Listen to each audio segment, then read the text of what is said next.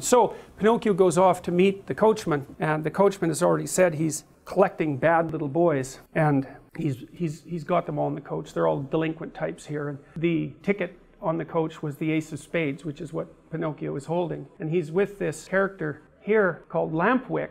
That's an interesting name. So he's the thing that burns in the middle of a light, Lampwick. And that's interesting because it's a play on Lucifer, because Lucifer means bringer of light. And so Lampwick is a play on that. And Lampwick is really a nasty piece of work. He's got this false arrogance about him. He's got this like cynical voice, really deeply cynical voice. And he's only, I don't know how old he's supposed to be in this, maybe 12 or something like that, or 13. And so he's one of those kids who's become prematurely cynical. I'll tell you a story about that. So I used to live in Montreal. I lived in a poor neighborhood. And one day I was out in the back alley building a fence because I was putting a little fence around my little tiny backyard. And there was a house across the alley down the street a ways where there was a lot of like not good partying. A lot of bikers were hanging around there. And I knew there was a little kid that lived there as well. Anyways, I was out there in the back alley pounding away on my fence, and these little kids came up, and they were little. They were like 3 and 4 years old, hey? And they spoke Joual, right?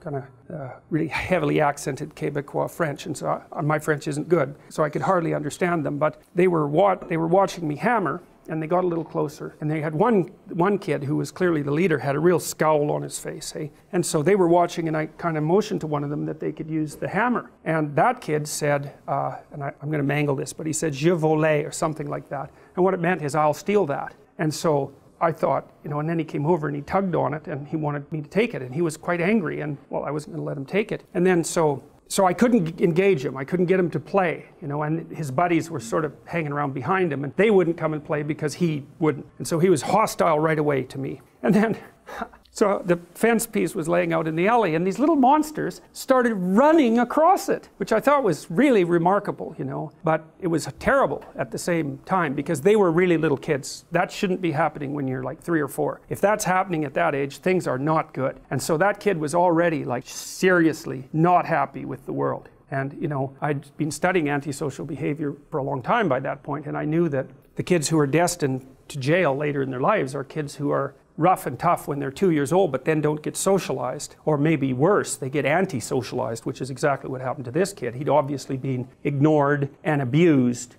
Certainly no one had ever played with him in any real way because he wouldn't play. And it's not good if a kid is that little and you can't get them to play. Something's gone seriously wrong because they're so playful at that age that it's like 90% of them. Anyway, so they were running back and forth on this fence. I thought, stomping on it, you know, and I was right there. I thought, well, first of all, I thought that was remarkable, but I also thought it was absolutely horrifying because, you know, in some sense I could see where this kid was headed and why at that early stage in his life. It's not a pleasant thing to behold, but there was nothing that could be done about it. And that's kind of what this Lampwick is like. He's prematurely cynical. This kid was already cynical and he was like 4 years old. You know, most kids don't get cynical till they're teenagers, you know, and then often they don't get completely cynical and usually they more or less grow out of it. But it had happened to him much earlier. So this Lampwick character, he's already decided that he knows everything, that everyone else's opinion is worth nothing, and that there's nothing in culture or society that holds any utility whatsoever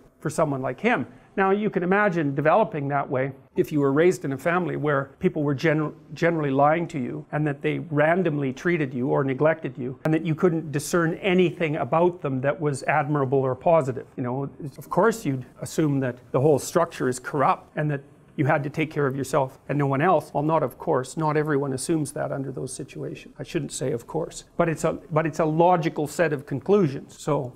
And of course, it's proportionate to some degree to how much abuse you take. Although there are lots of stories of people who've been terribly abused as children who grew up to be, you know, kind, remarkable, responsible, thoughtful people who were absolutely opposed to abuse instead of propagating it. There's no direct causal pathway. 1 is the loneliest number that you'll ever do. 2 can be as bad as 1. It's the loneliest number since the number 1.